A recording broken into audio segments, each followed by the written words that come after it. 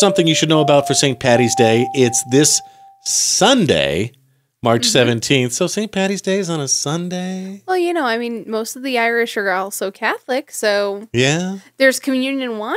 Yeah. I'm just saying, maybe we can make this work. It's funny because coming up in Idaho Falls, what? I was just thinking a little bit of red wine and green beer. You got Christmas. You know, it's Irish Christmas. It's just so funny, though, because coming up in Idaho Falls, like no one ever made a big deal Right. for St. Paddy's Day. Well, yeah, because like half of them don't even care about all the green beer. Right. And, I mean, you just put up your little window cling shamrock or shillelagh or shenanigans.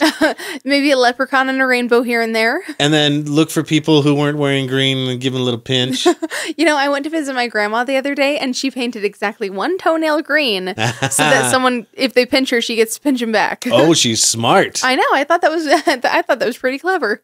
So Saturday, the 16th, is the big St. Paddy's on Park. Oh, fun. That's the street that's in front of the Celt that's not Broadway. Right. Uh-huh. Yeah. And they're going to have all sorts of fun stuff. Of course, the IFFD bagpipers are going to be there. Which I'm so excited for. I actually have an uncle who's part of that. You really? I do, yeah. Okay. Does he wear the kilt and everything? The whole get-up? He does. All right. He's actually done some bagpiping for us for different events, too, which is kind of cool. Yeah. He's really good. My two favorites on bagpipes, of course, are Scotland the Brave. Uh-huh. That goes dun dun dun dun dun dun dun dun dun dun, and Amazing Grace. Right, Oh, right. man, yeah.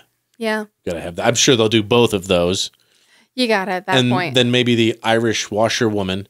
Yes.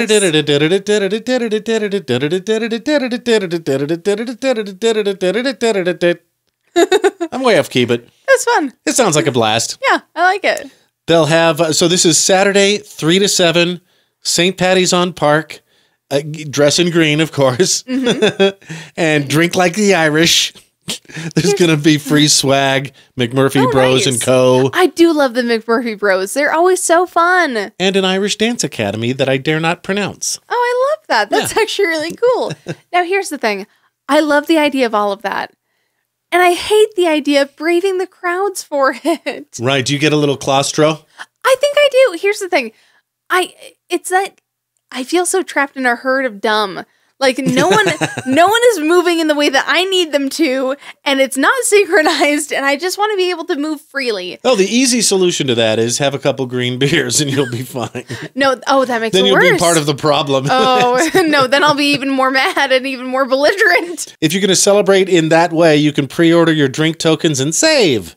Buy 5 nice. tokens, get 1 for free. Link on this post. Oh, that's actually really smart. I like that. Yeah. Yeah.